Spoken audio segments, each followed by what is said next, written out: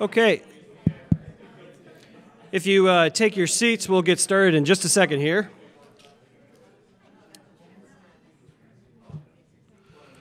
Well, good afternoon and welcome to the Mackinac Center. My name is Mike Reitz. I'm the Executive Vice President here at the Mackinac Center, and it's great to see friends and new faces, so thank you for joining us. I hope you had a chance to meet some of the Mackinac team members, including, well, just about everyone here on the team. And Joe Lehman is here, our president, and I hope you have a chance to shake his hand either before the event or afterwards.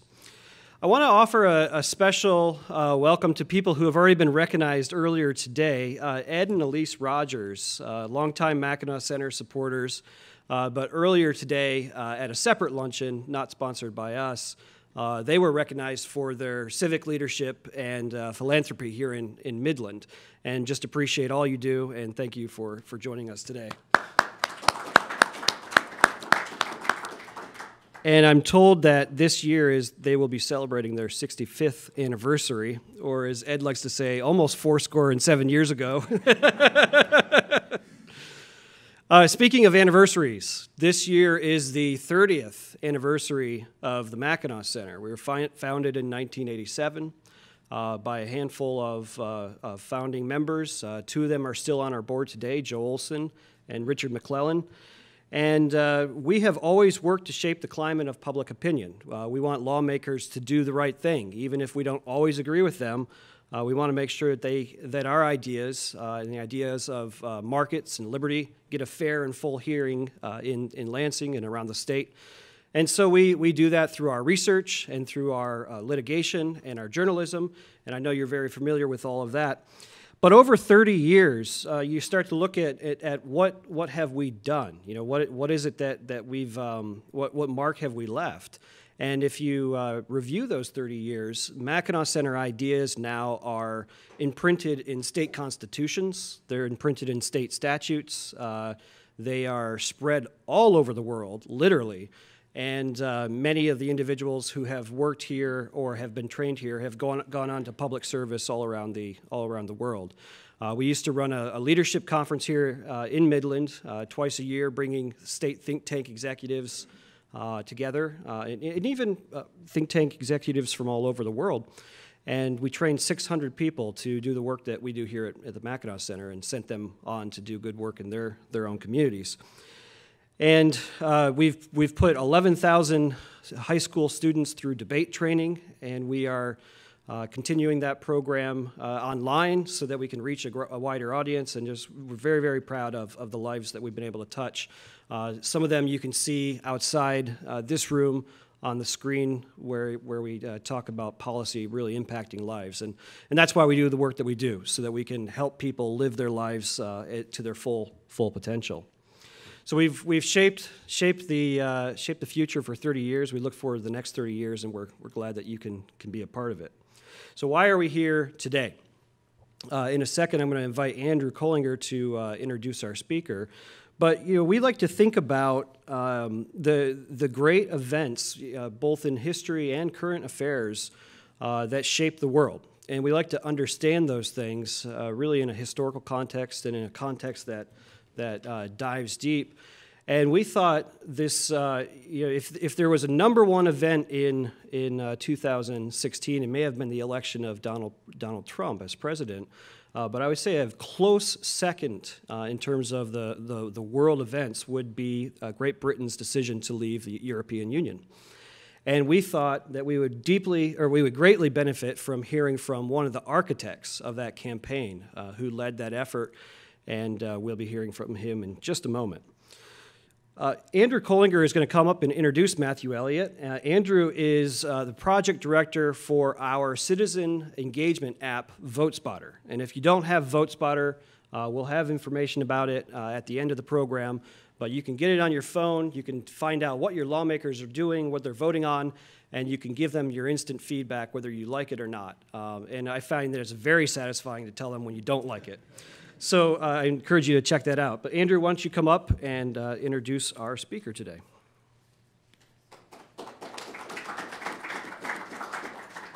As Mike said, my name's Andrew Kollinger. I'm the VoteSpotter Project Director here at the Mackinac Center, and I have the privilege of introducing our speaker today. Matthew Elliott is a senior fellow at the Legatum Institute and one of the United Kingdom's foremost political campaigners. His most recent engagement was serving as CEO of Vote Leave, which was the official Brexit campaign in the 2016 European Union referendum. He led the 2011 NOtoAV campaign against the alternative vote and turned what was a strong majority in favor of changing Britain's voting system to a strong majority against. He's also the founder of the TaxPayers Alliance, which is the UK equivalent to Americans for Tax Reform. He's also founded Business for Britain, which formed the basis for the Vote Leave campaign. Business for Britain recruited over 1,500 business leaders from across the country, including the entrepreneurs behind iconic British brands Dyson, JCB, and Silvercross, amongst many others. The group introduced a seminal 1,000-page study called Change or Go, which I know Matthew will probably mention something about during his talk, and that served as the key blueprint for Britain's exit from the EU. The Financial Times recently described Elliott as one of the most formidable political strategists in Westminster. Very high praise. And the new European Union called him the unsung titan of the British Brexit cause. Matthew Elliott is a partner at Awareness Analytics Partners, which is a technology firm providing a broad range of digital marketing, social media, and data analytics services. He has written 4 books, numerous op-eds, and has regularly interviewed on television and radio as well. I've had the opportunity to hear him speak in the past. I work very closely with him and his business partners on a regular basis, and I can assure you every interaction I've had with him, I have learned something new, and I expect today to be no different. So please join me in welcoming Matthew Elliott.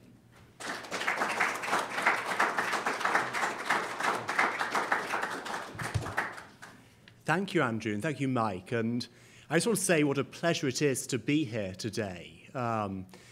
It's a great testament to Joe and your team, and I know your supporters in the room, how effective the Mackinac Center is. I've been coming to the US now for over 14 years to actually learn how to, my campaign techniques. I learned about how to set up a taxpayer group from Grover Norquist at Americans for Tax Reform.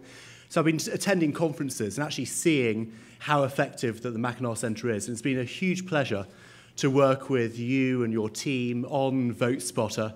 And I hope I know it's having a big impact already. So it's great to be here today and actually see the Institute.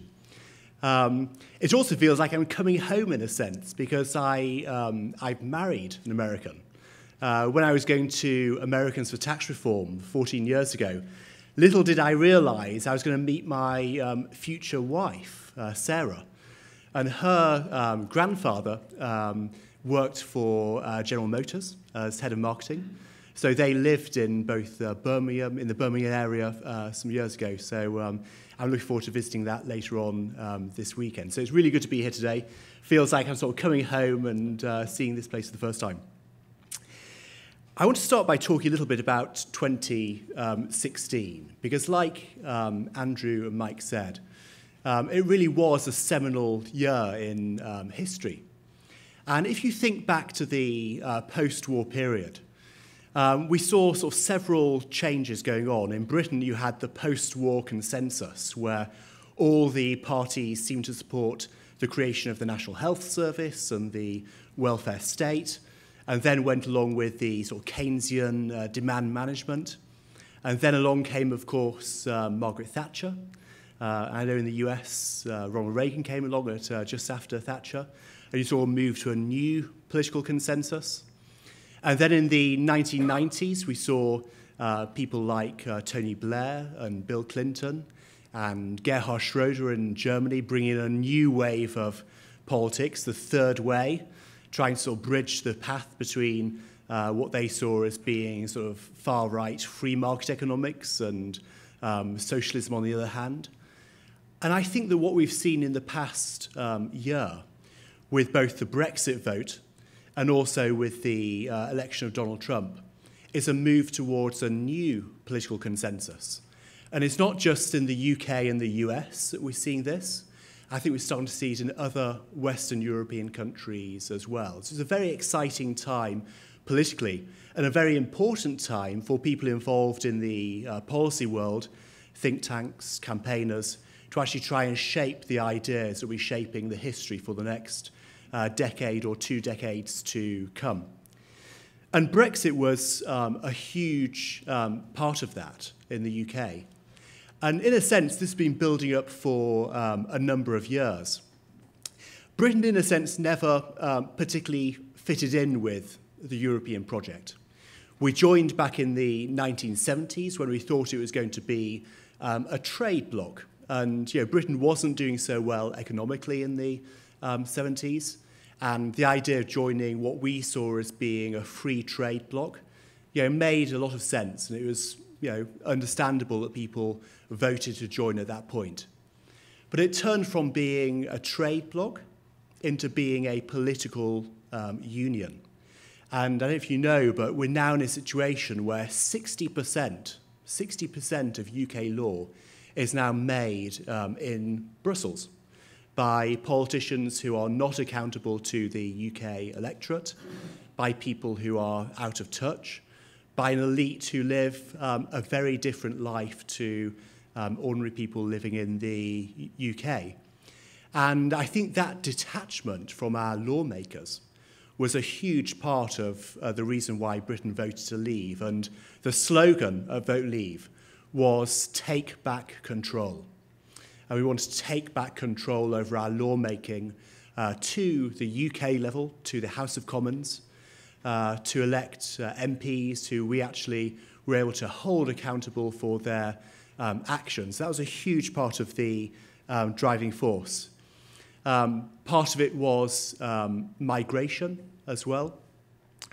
What we'd seen over the past sort of 15 years was a situation where when the European Union expanded to include the East European member states, Tony Blair, who was then our Prime Minister, he predicted that 13,000 people a year would come from the East European countries to live and work in the UK, which for the ordinary Briton would seem like a sort of manageable number. When it turned out to be 2.5 million under his time as Prime Minister, that is a very different level of migration, and one which the British people didn't feel that they had voted for or consented to. So again, they wanted to take back control and have a system where UK politicians were the ones who determined what levels of migration we needed for the UK economy and what skills we needed to make our economy a success. So migration was an element too. I think also the economy was. And similarly to over here, living through the financial crisis, taxpayers reluctantly agreed to the bailout of the banks. We never voted on it, but through gritted teeth, we went through with the bailout, having been told by the politicians that was necessary to keep the economy going. But then over time, in the decades since the financial crisis, people didn't particularly see their wages rise or their living standards rise, and they saw public services in the UK become more and more stretched and less good than what they used to be. And I think, again, that added to the feeling that what's happened to the political elite? Why aren't they looking after the ordinary people living in the UK? So I think that was a huge part of the push as well. And then, as well as those long-term factors, I'd like to think that we fought a good campaign. Bringing it together was a huge effort. We had two big things to fight against. The first one was Project Fear.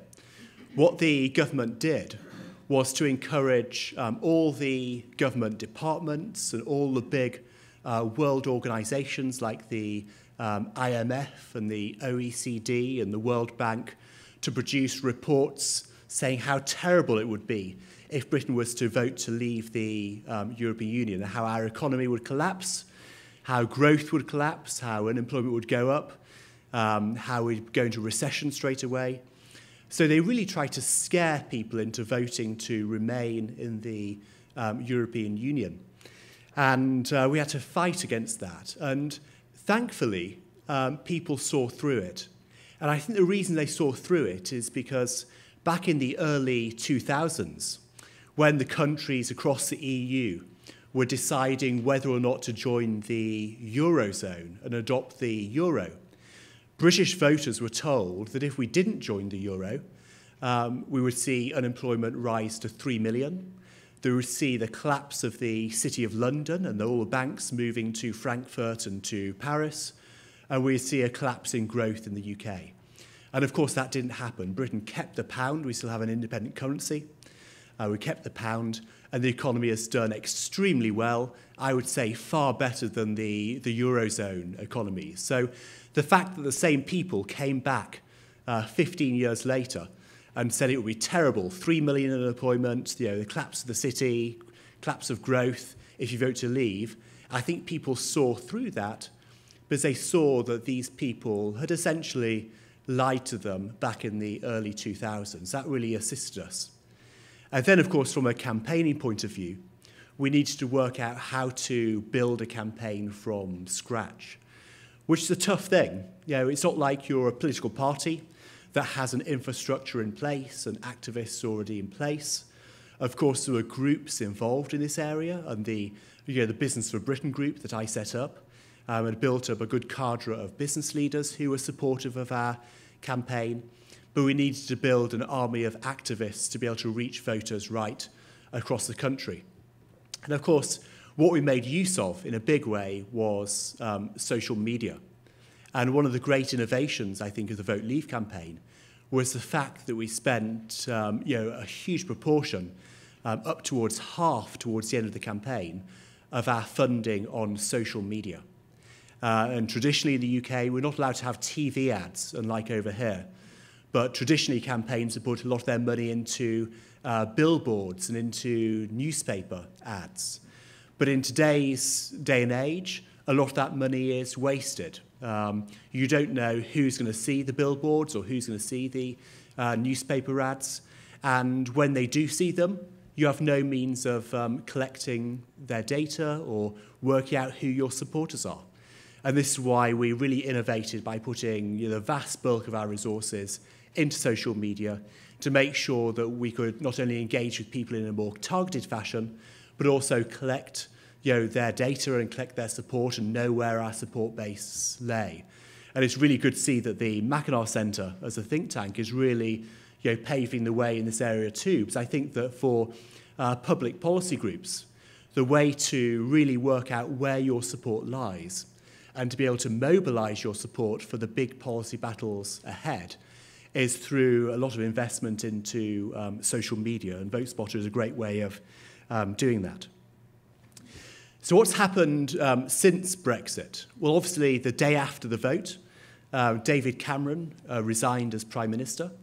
And within a matter of weeks, we had Theresa May as our new Prime Minister. It happens very quickly in the UK because it's the MPs who select the next Prime Minister.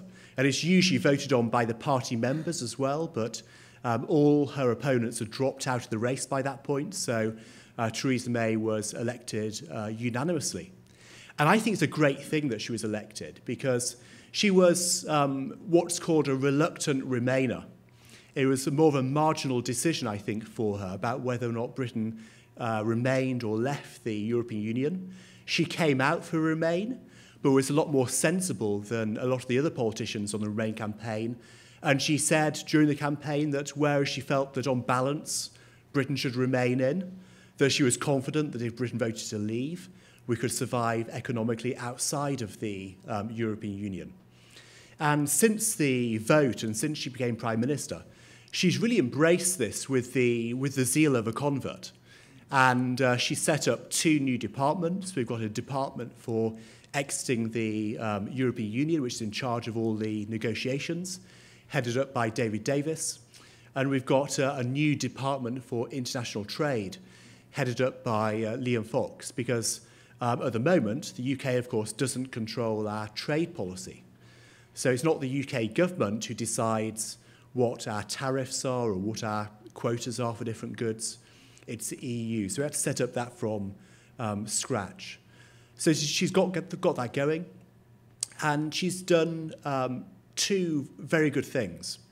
The first one is to make sure that she's really done her homework before starting the negotiations. So she formally triggered what's called Article 50, which is the mechanism for leaving the European Union. She triggered this Article 50 about eight weeks ago. So she gave herself some months to get all her ducks in a row, to do her homework, to set up these departments, and she's now triggered it, and the negotiations have started. And that'll be a 2-year process. And both sides want to get it done basically within 18 months. So expect to see the final deal sometime, perhaps in September of 2018. And that will then give 3 months for it to be ratified by the European Parliament and by the other national parliaments.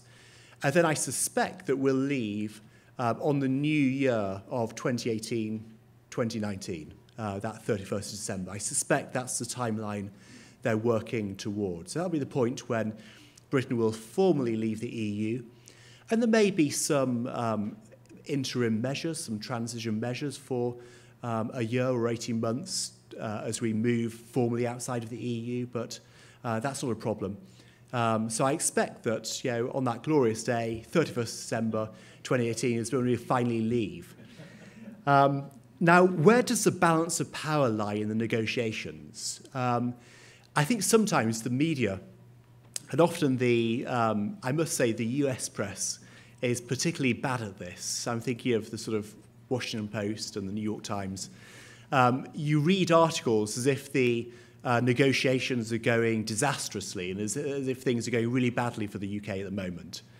And every little briefing they get from the European Commission or from President Juncker, they seem to report as if the negotiations have stalled and Britain's going to lose out.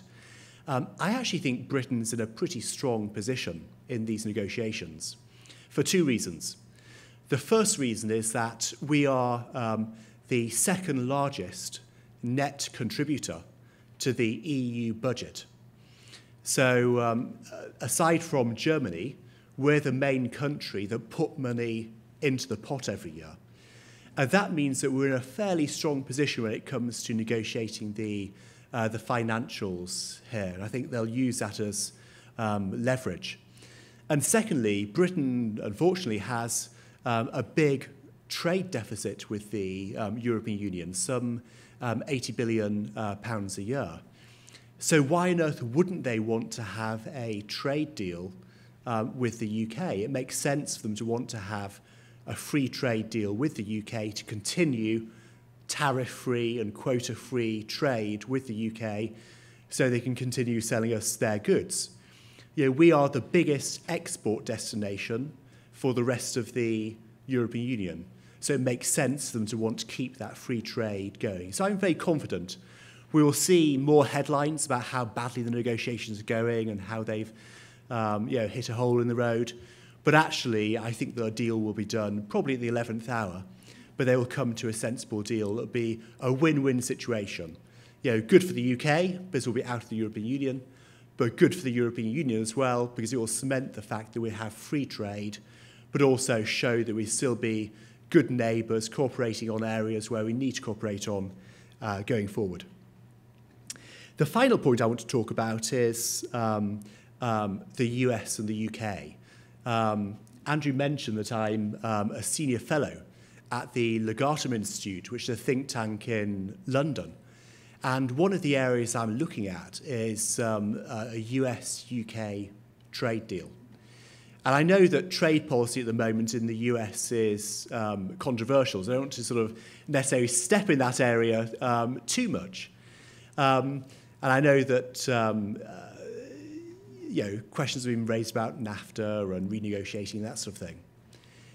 I'm really pleased, though, that President Trump made it so clear, both during his election and since, that he wants to do a trade deal with the UK. And I think that whatever you think about trade deals generally, having a trade deal with a country which is of a similar wealth and a similar GDP per capita and has a shared history with the UK can only be a good thing. I mean, already our economies are really quite interlinked. I was looking up just before I came through. Perhaps I could have some guesses here. what value do you think exports are from Michigan to the UK each year? Any guesses? Joe? I was looking at James Bond. They're in the top 10. It's Canada, Mexico, obviously, then China, which just came out through. And I believe China just passed 10 billion, so I want to say 2 billion or more? It's about $1 billion a year, which from one state to the UK is actually a lot of money, I think. It has a lot of value there. So I hope that not only would a US-UK trade deal be good for the states as a whole, the US as a whole, but also good for Michigan as well. So President Trump is coming over to the UK in October for an official state visit. So he'll be visiting the Queen and going to Balmoral and that sort of thing. I'm hoping also at that point, both governments will start preparing the way for this trade deal. Because despite what you may read in the newspapers, there's nothing wrong with the countries starting to talk about trade deals before Britain leaves. And already, Liam Fox and his department are in talks with countries right across the world to make sure there are trade deals in place for the moment when Britain leaves the EU. And for me, that's the big win out of all this for the UK. Because the real reason, aside from our loss of sovereignty and our lawmaking, the real disadvantage of the UK being in the EU was that it was becoming a regional protectionist trade bloc. It had free trade within the EU, but it had huge barriers to trade with the rest of the world. And if Britain is going to secure its economic future going forward, we need to have trade deals with the US, but we also need to have trade deals with fast-growing parts of the world like China and India. And to me, that's a really exciting future for Britain going forward, having those trade deals we need to make sure that we have that success well into the 21st century. Thank you very much.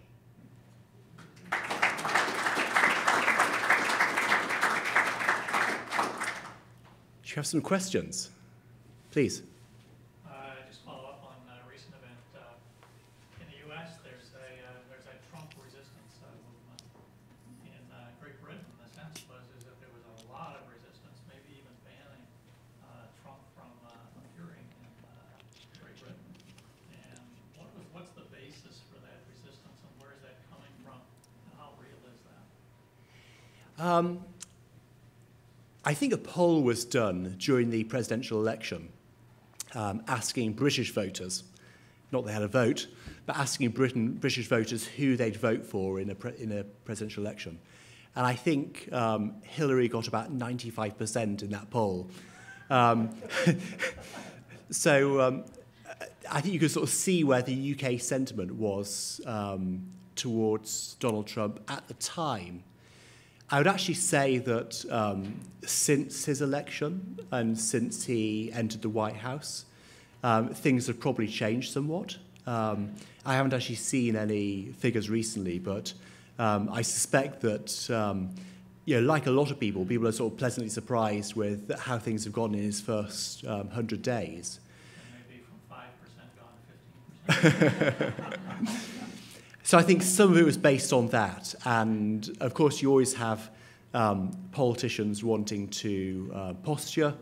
When the news came up of his visit to the UK, different politicians in the House of Commons said, well, he can't come and speak here and this sort of thing. But I think you can be assured that it's a full state visit. He'll be seeing the Queen. He's going to go to Balmoral.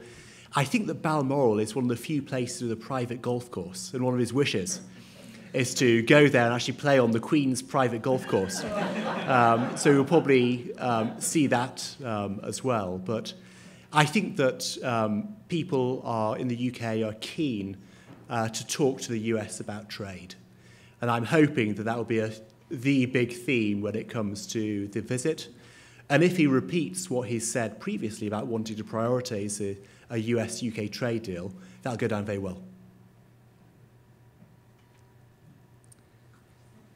Thank you.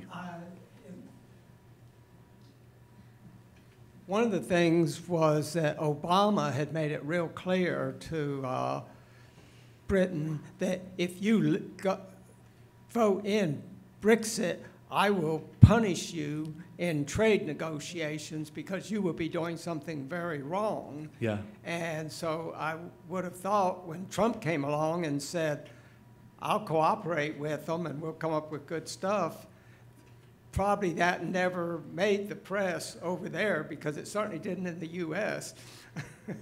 It actually did make the press in the UK, funny enough. Of course, the whole Obama visit was covered extensively, but it actually backfired because he, actually remember this point in the campaign, he turned up on the Thursday and he made some quite measured remarks, and there was something along the lines that the US prefer to do trade deals with big regional trade blocs, like the European Union or like the TPP deal which was going on at the time, and that deals with individual countries were a lower priority.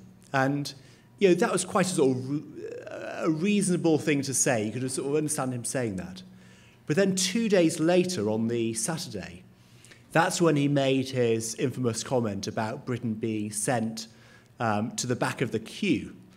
And the fact that he used the word queue rather than back of the line shows it was written for a UK audience in mind.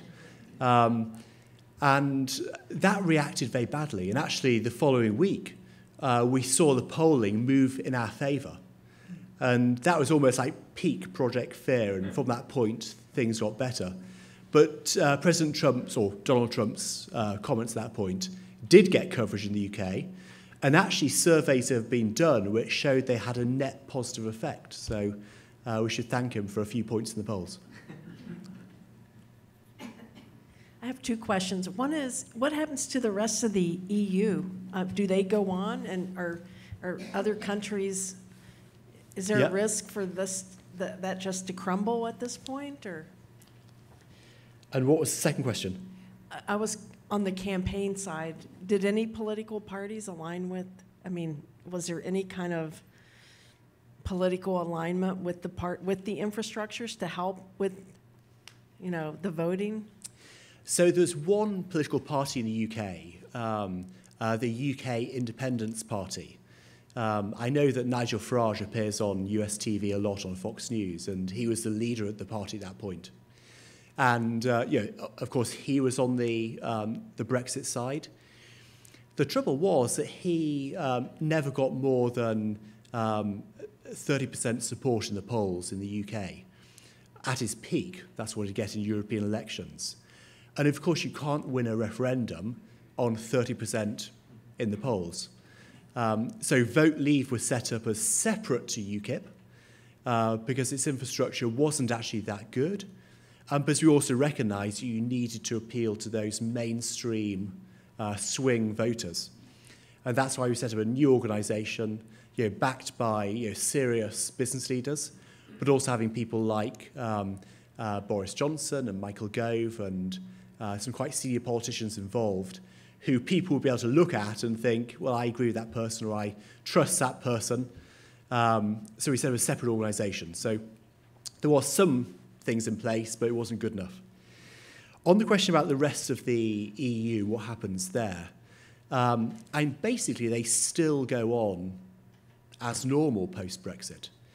But I predict that if the EU doesn't reform, it is going to break up, because there's a rising level of Euroscepticism within the EU. Look at the French elections alone. In the first round of the French presidential election, you recall that Le Pen got, I think, 22% in the polls. And Mélenchon, who is the far-left candidate, who also wants France to leave the EU, I think he got 19% in the polls. So there you have 40% of French voters in the first round voting for candidates who wanted to leave the EU straight away.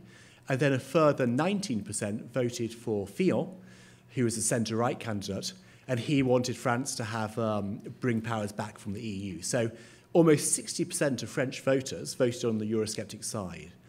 And similarly in Germany, you're seeing a rise of Euroscepticism. So I think that if the EU doesn't reform, you will start to see people breaking away, particularly if we see a big return of the migration crisis like we saw in 2015, and also if we see a return of the Eurozone crisis in a big way.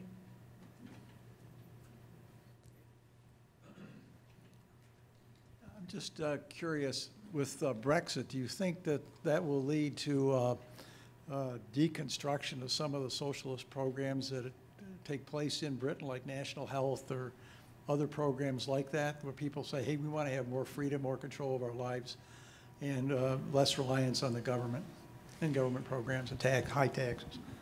I don't think it'll lead to any changes with the National Health Service, which is hugely popular in the UK.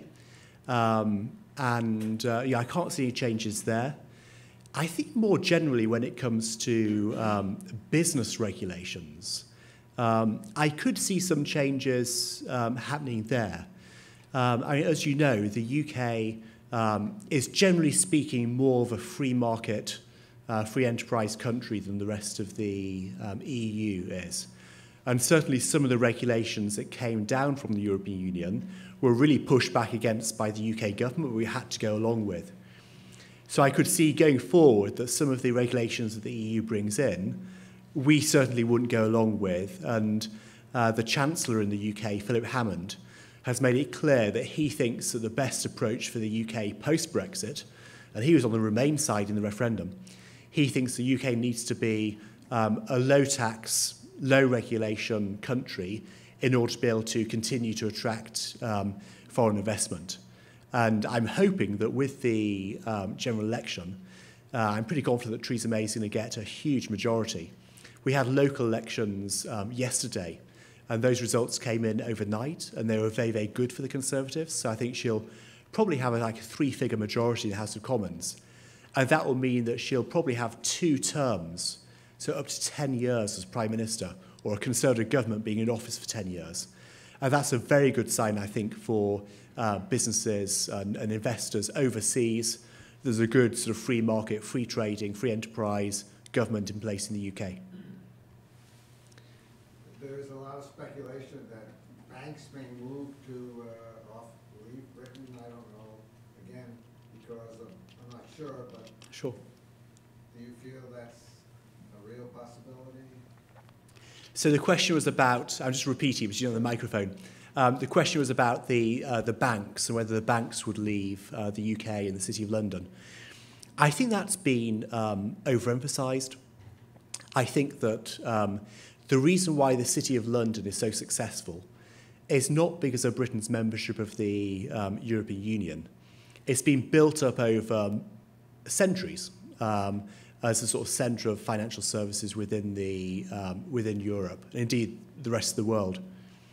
The fact that there's a very strong legal system in the UK and great professional services in London, accountancy, management consultancy, the time zone, the language. I was at a conference in LA just a few days ago, and one of the people on the panel asked the audience when he was asked the same question, would you rather live in London or Frankfurt? And it was an audience of about 250 people, and one hand went up for Frankfurt. So I think there's something about living in London where people from overseas like it, and it's more congenial than living in Frankfurt or Dublin. So a question about polls and data. Sure. So in the U.S., obviously the media and the polls completely missed it in terms of where the U.S. electorate was in the presidential election. I think it was somewhat the same way with the Brexit vote. And you guys do analytics work. Are we seeing something about how polling is done, whether people are in touch or out of touch with the electorate? Are we seeing a shift in how traditionally things have been viewed and how they will be viewed in the future? And are we seeing anything that's going to change in the future about how people try to do polls or measure where the electorate is on things?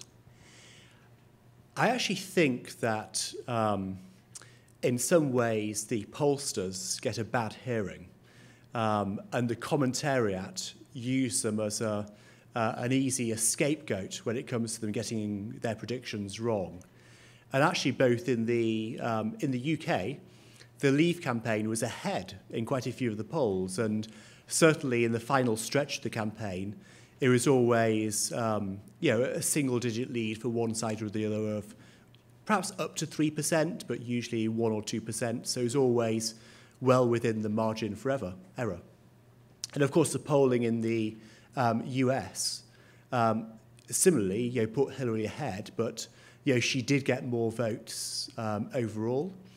And I think the big mistake was that people weren't polling properly in the Midwest, were they, in the Rust Belt states, and just taking those for granted that they'd fall into the Clinton column.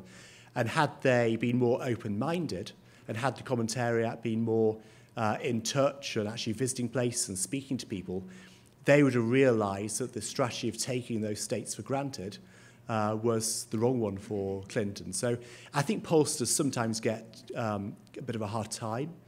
But that said, you're absolutely right to say that when it comes to the analytics side of things, I would say that it's the new way of polling. That basically we started off, certainly in the UK, with face-to-face polling and knocking on people's doors. Then we moved to telephone polling. And of course, the problem with that now is that many people don't have or use landlines.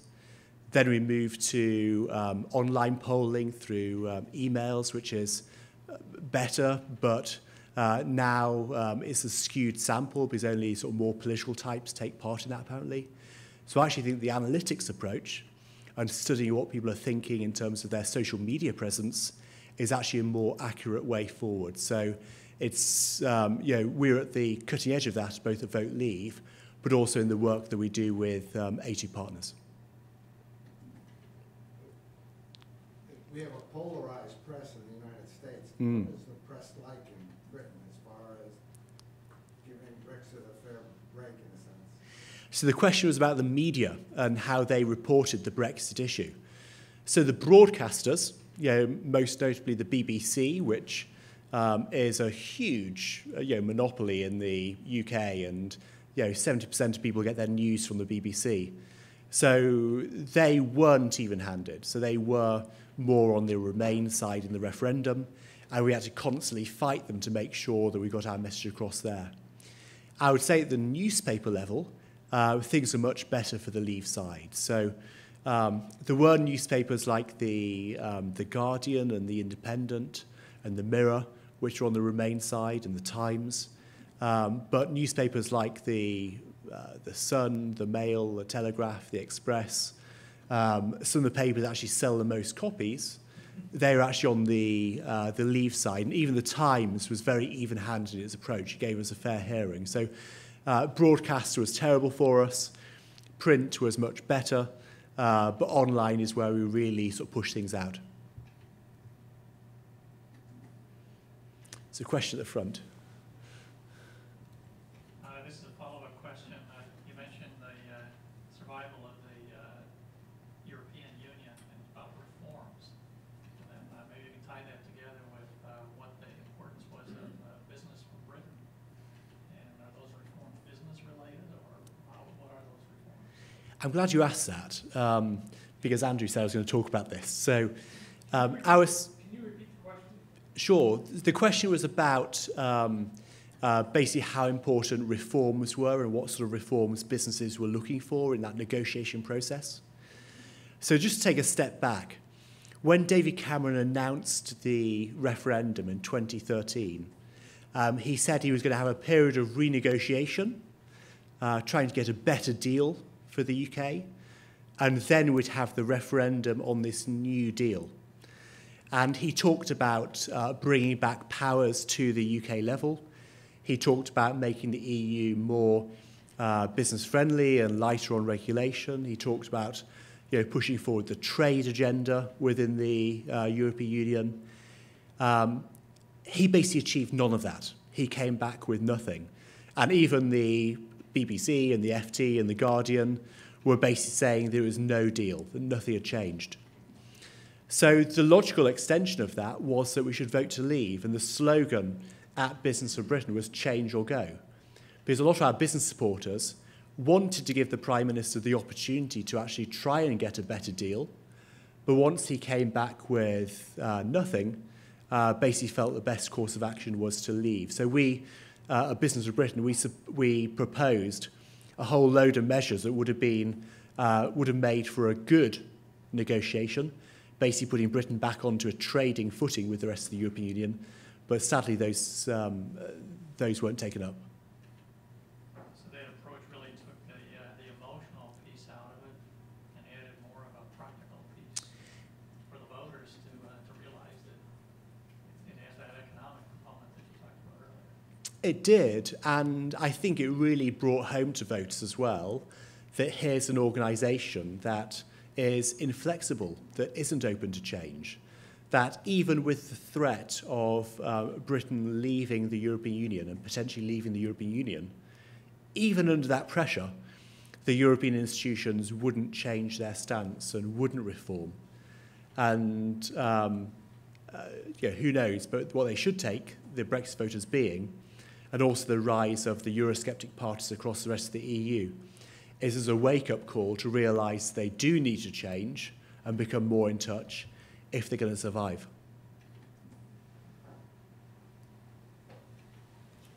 Please. Well, in the U.S., we have progressives that have a very strong position in the federal government, in the executive branch, the legislative, in the judiciary, very strong presence of progressives in the media. I get these proxies from companies, and the big companies have more and more, you see progressives appearing on the boards of directors of companies. You have Al Gore on the Apple board of directors, which it's kind of shocking to me. The U of M, the lady that used to be the president of U of M is on somebody's board and so forth. So on the larger companies, you see more of a presence of progressives are starting to build. But then I look at the biotech companies, for instance, and they've got venture capitalists on their boards, they've got scientists on their boards, and they seem more interested in innovation and shareholder return and that kind of stuff. And I'm just wondering, and all these people have their own agenda, these progressives, as opposed to people that might be more venture capitalist oriented or more capitalist oriented, that kind of thing. I'm just wondering if it's the same kind of thing, and these people are resistant to private property. I think that my model is they're resistant to private property rights and individual liberty and economic freedom. I'm just wondering if the same thing happens or exists in Britain, and these people aren't going to lie still. They're going to want to pursue their own agenda, and how is that going to work out in the UK? Does that the split sense? That we saw in the business community was between the corporates and the entrepreneurs. So the companies that Andrew mentioned at the beginning that supported Business of Britain, those 1,500 companies, including companies like Dyson, owned by the inventor and entrepreneur James Dyson, JCB, which is a family-owned company for excavators, Silvercross that did the pushchairs. Again, it was privately owned. So the privately owned companies, led by entrepreneurs, they seem to be more on the Eurosceptic side of things. And I think that was because they could always see beyond the short term. And I think sometimes with the corporates, often in the UK, the average CEO lasts about 4 years. As CEO of a big corporate. And when you're in that situation, you don't want any short-term shocks. So basically when things come along like Brexit, you want to be very resistant to it because you're always obsessed by the next quarter's results.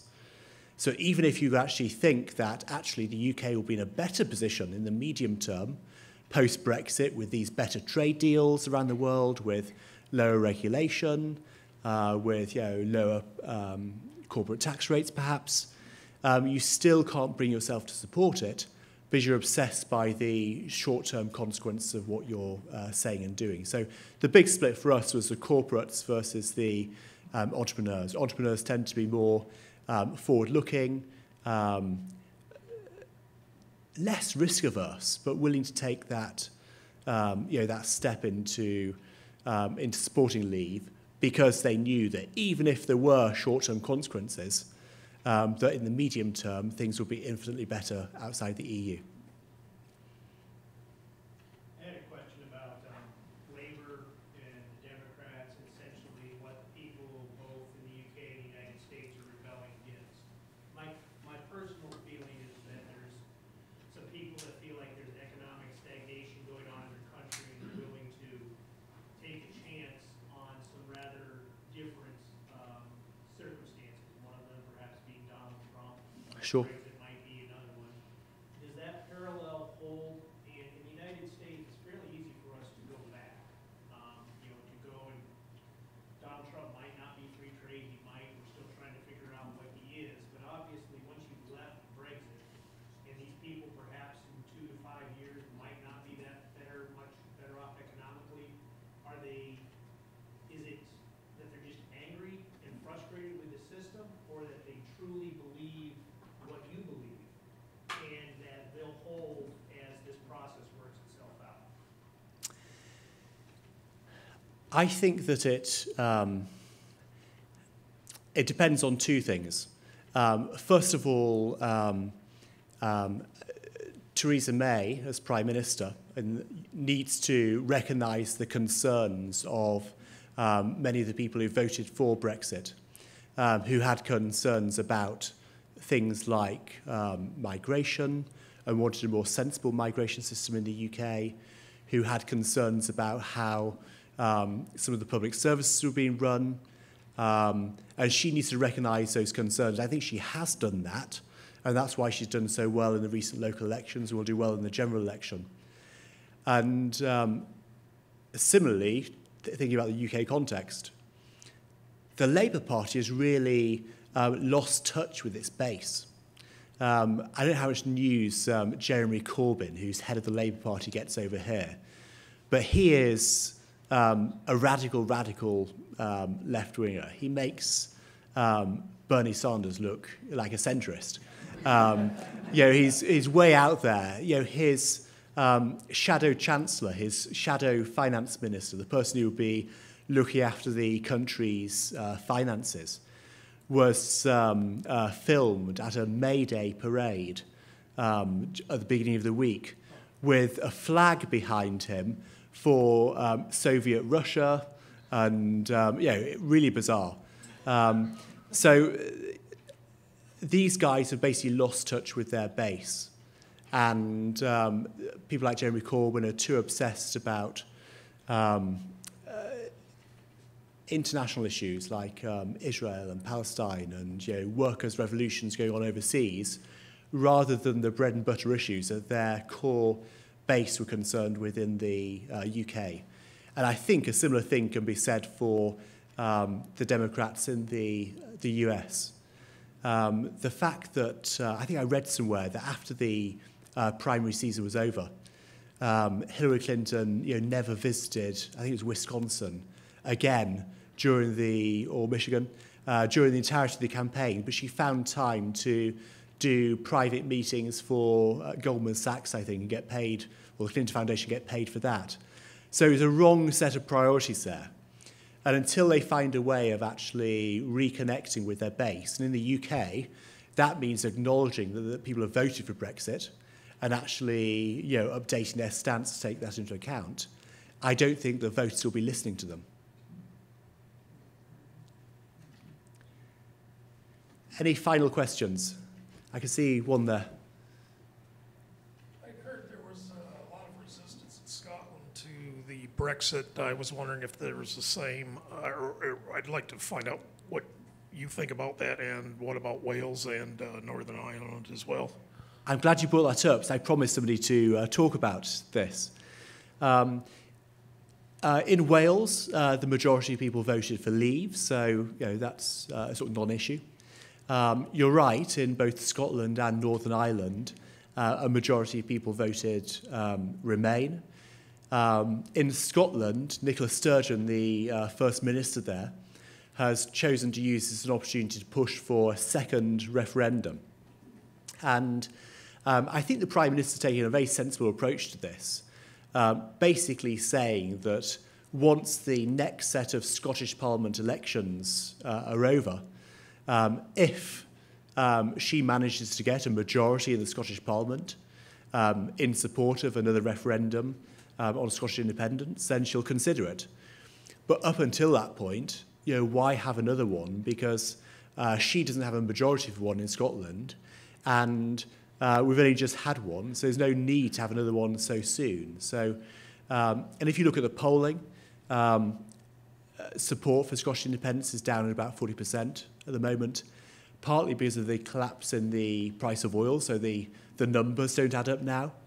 And also, many people who are for Scottish independence don't want to be ruled by the EU. They're as sceptical about being ruled by the EU as being ruled by London. So the idea that Scotland will become independent and then sort of rejoin the EU or stay part of the EU, grates with them as much as rule from London does. When it comes to Northern Ireland, again, there's no majority there to leave the UK, and I think they'll sort out any issues there are with the border. And in fact, what we could see, not at the moment, but over the next few years, is actually the growth of Euroscepticism in Ireland itself.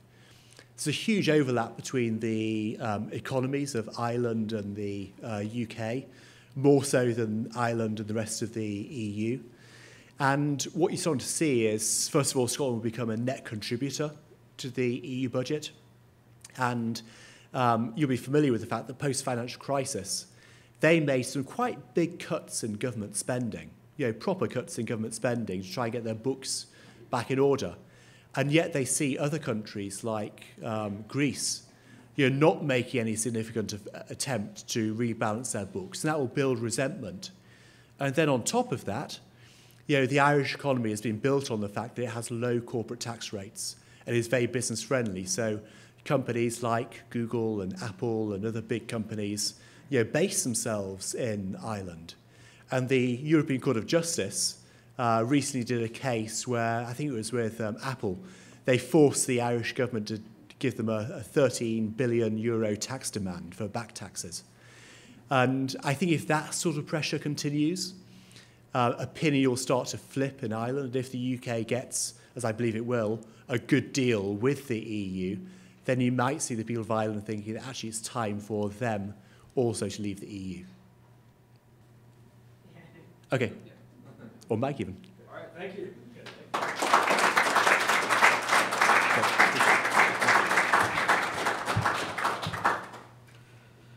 I'm going to let Joe and Andrew off the hook. I'll talk about VoteSpotter for a second.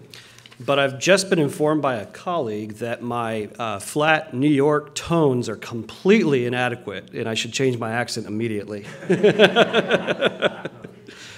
As we wrap up, I just want to mention 3 Mackinac Center projects quickly to you, and one of them is VoteSpotter. We've talked about it. You can get that app on your phone, or you can go to the website, votespotter.com, and use it there as well. It will tell you who your state and federal lawmakers are. It will tell you how they voted on key issues that you'll care about. And it will give you the opportunity to give them feedback, your feedback, about what they voted on. And we know from social science research that the most powerful way to influence a lawmaker's thinking on a topic is for a constituent to visit their office. But a very, very close second is just personalized contact from a constituent, whether it's a phone call or an email, and VoteSpotter gives you the opportunity to do just that. And we know that it's getting through, so maybe if you've used it, you've asked yourself, are they really hearing from me when I send this feedback to a state lawmaker? Well, just this week, a colleague of mine, Ben DeGrow, who's our education director, was meeting with a couple of parents at a lawmaker's office, and this was a Democrat in Dearborn. And these parents were concerned about the quality of education in Michigan, and they asked this lawmaker, well, what can we do to make sure that we're informing our lawmakers on how we want them to vote? And this Democrat lawmaker, who didn't know that we were working on this project, said, well, have you ever heard of VoteSpotter? And he recommended that they use that to contact him and his colleagues. So it's kind of nice when lawmakers are doing your marketing for you. Second thing I want to mention is a brand new database, the very first one ever published in Michigan like this that we launched a couple of weeks ago. It's the Michigan Salaries Database.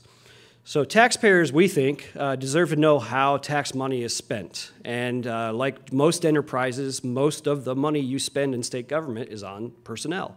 And so we released a database with details of public employees' salaries, both at the local level and the state level, for about 300,000 government employees, and we put that all on a searchable database. Now, this information has always been public, but it's hard to get at.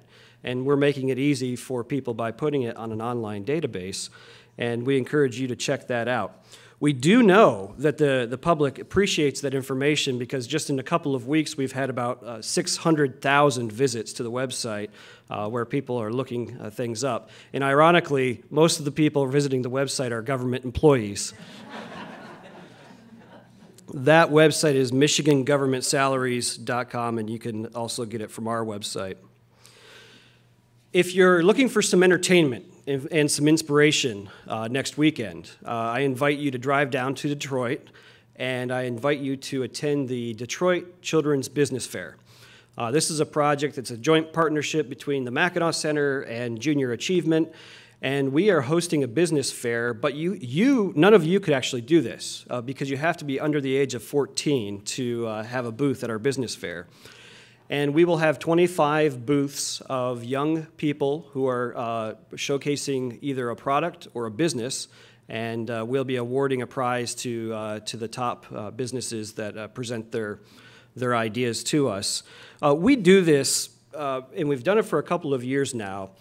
We do this, it's not exactly a think tank activity that you would normally think of, but we do it so that young people can both discover the joy of good old-fashioned work, and also so that we can give them the knowledge and the awareness that they can really create their future and their future opportunities with their own hard work. And so this is a lot of fun. It's one of our favorite events to do. That's on May 13 at the Detroit Historical Museum, and we've got information on that if you'd like to join us. My wife, Rochelle, is here today, and it's a treat for me because she doesn't get to come to many of these events. We've got 3 kids, and she teaches them at home. But one of the things that we're attempting to teach our children is gratitude. And you can show gratitude in many different ways. It can be a compliment. It can be a slap on the back. It can be a handwritten note. But one of the best ways is just to say thank you. And so thank you, Matthew, for joining us here today. Thank you to all of you for your support of the Mackinac Center, and thank you for joining us today. Have a good afternoon.